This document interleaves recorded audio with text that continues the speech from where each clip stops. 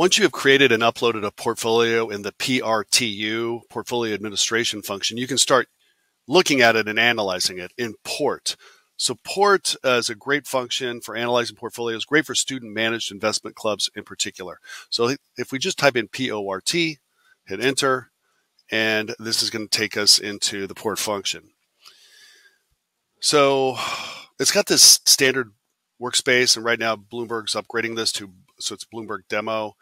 I'm not going to change that, but the first thing I need to do is select my portfolio. So I've already created this portfolio called the Wilcox Fund. You may have your own that's already created.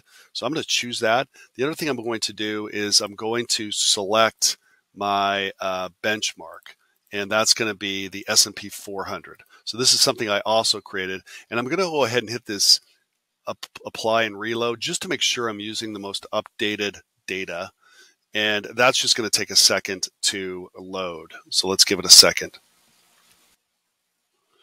All right, once it loads up, you see a number of different columns. You see my portfolio weights and the benchmark weight. You see the difference here. So in other words, we've got a 16% weight in industrials. The market's 21.57, so we're underweight industrials by 5.39%. So you can see that right here. You've got, this is just for the last day, month to date and year to date. It's all going to show you the same number. So some of these are really kind of irrelevant columns. I go over here, it shows me currency returns, but then it shows me some other returns on the right. I really don't care about currency returns. My portfolio is 100% US dollar denominated, so I'm going to get rid of those columns. So let's do this. I'm going to click on the hide show area, and I'm going to go ahead and get rid of the currency return stuff. And that's going to greatly simplify my view. And so here's what I've got. And so just to level set where we're at, I'm up here on aggregate with returns. So this is going to be some of my returns analysis. I can also go into total return and attribution analysis.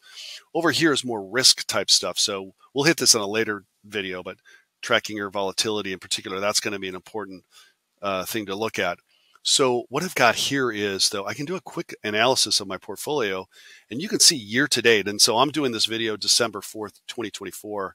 So year to date in 2024, our portfolio is up on estimated 20.27%, and the market's up 21.78%. So good year for the portfolio, but underperforming the market. And you can see some of the differences here. We've lagged the benchmark here in industrials.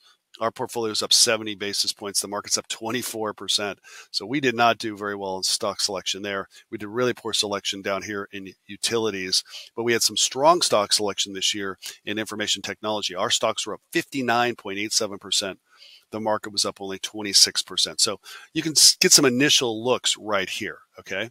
Now, what else can you do here? Well, you can go into, let's say, attribution.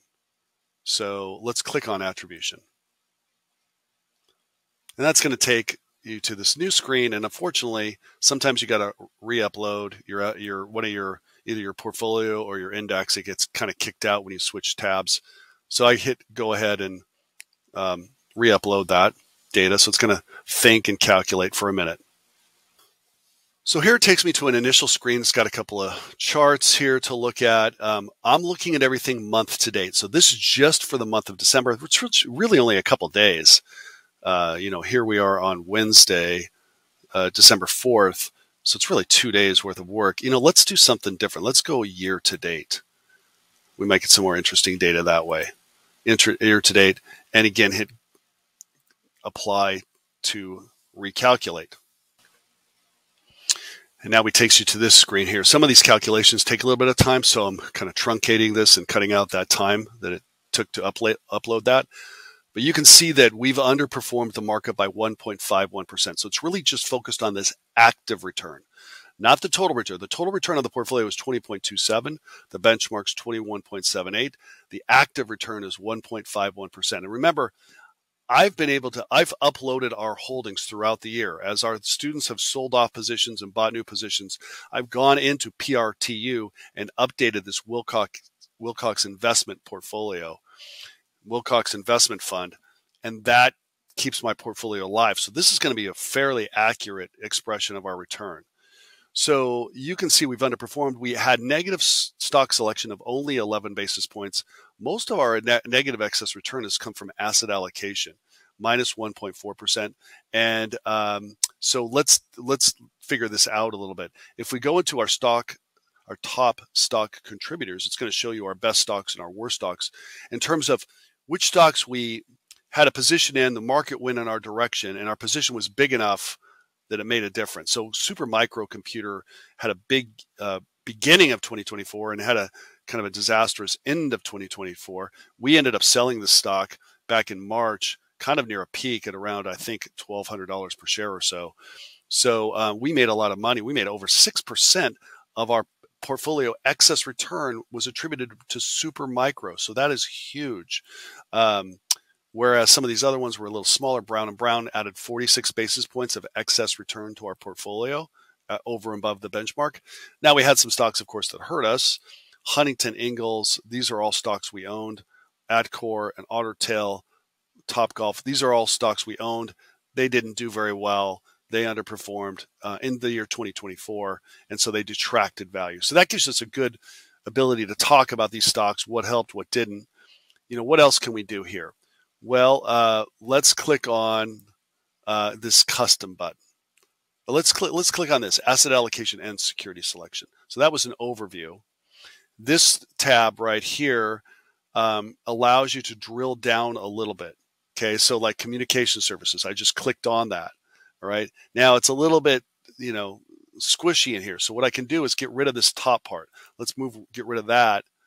And I can go through like some of the stocks that we owned. These are stocks that we own right now. So I don't know that I love this particular screen. So let's jump out of this. So I click on this asset allocation and security selection button again. And now, because I've gotten rid of the top part, I can look at this a little bit better. And you can see that the asset allocation, let's check out the asset allocation first. So let's see if we can make sense of some of these numbers. I can see right here, healthcare. Our asset allocation in healthcare hurt us by 49 basis points. Can I explain it by my weights? Now, the problem is these are our current weights, or this is the average weight. Sorry, this is the average weight over time. And, averages can go up, we might have been overweight at one point and underweight at another point. So it doesn't really show you that here. But what it does show you is that we've, in general, been overweight healthcare, and the sector itself. Let's forget about our portfolio return. The sector return for the benchmark was only 9%. In a year that the market was up 21, this sector was up 9. So we overweighted a sector that did poorly relative to the benchmark. That's why this is a negative number. Stock selection is when you're comparing your returns versus the benchmark returns, and where we see positive spreads like here, 38 versus 9, you're going to see positive security selection. So that's going to show it to you. You can drill down and click on this, and this goes through the stocks that you own and the stocks that the benchmark owns all in one fell swoop here, and it'll show you some of the performance differences here. Now, we can also go into custom area, and this allows you to look at it at a big picture level. What's a good idea here is to then even export this data right here on this Excel button, and then you can do your own Brinson-Fackler attribution. If you've got your portfolio returns and your benchmark returns, you can do your own Brinson-Fackler attribution. They do one for you here, but you can do it yourself, and you can actually, again, drill down a little bit. So if I wanted to go into, say, consumer staples, it will show you not only the stocks that we owned, like BJ's, but it will also show you the returns of stocks we did not own. So we didn't own Darling Ingredients, for example, and that so we had an active underweight of that of 24 basis points, and this stock only was actually down 24% during the year, and so we had an active excess return of plus 24 because we didn't own it. So you can drill down, you can go all the way down through here and go through every single stock. You can export this, expand it. There's a lot you can do with it. So this is a good primer on attribution. In terms of total return, this gives you a running total of how the fund has done relative to its benchmark. And so it's been a little bit of a tough year for our students in the sense that we started off the year so strong. In 2024, we were actually outperforming the benchmark at one point by almost 10% this year. And then we gave up a lot of that during the first part of this semester, the fall semester of 2024. Now, we've done a lot of our own analysis on this fund, and it's just been really driven by stock selection lately. So that it is what it is. But this just shows you the return of the fund throughout the year, the total return, and this is the return of the S&P 400 throughout the year. And so we're kind of on top of each other now as we head into the end of the year. Anyways, I hope this is a nice primer for you on some of the things you can do in port. On other videos, I will take a look at some of these other functions, such as particularly tracking air volatility. Great for a risk team if you have a student managed investment fund risk team. Anyways, if you like this video, give it a thumbs up, and please subscribe to my channel, because this is where I make finance fun for students. Thank you.